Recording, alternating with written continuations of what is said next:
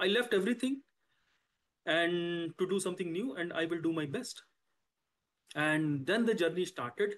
A Manitoba researcher may have uncovered one of the most promising ALS drug candidates in years right here in Winnipeg. The molecule he created, currently being tested on ALS mice, could one day delay symptoms for all Canadians.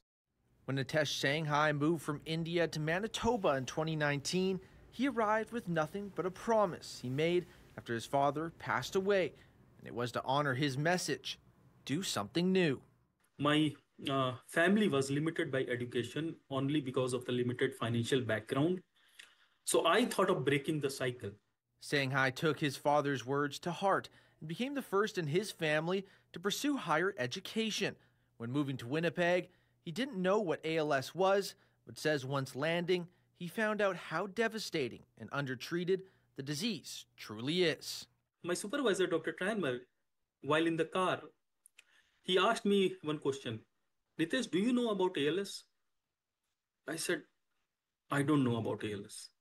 So, Nitesh, we have to do something to create hope in the lives of ALS patients who are dying every day, and there is no cure for curing this disease. That commitment turned into 7 years of learning new lab techniques, building partnerships, and developing the skills needed for drug discovery. Their breakthrough came when they redesigned an existing ALS drug using green chemistry.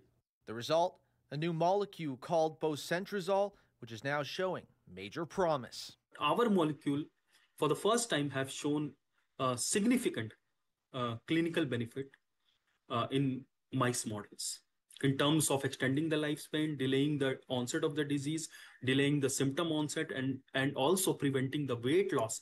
The discovery earned Shanghai a Mitex Award for Outstanding Innovation.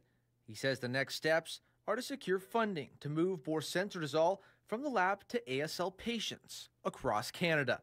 In Winnipeg, Mitchell Ringos, City News.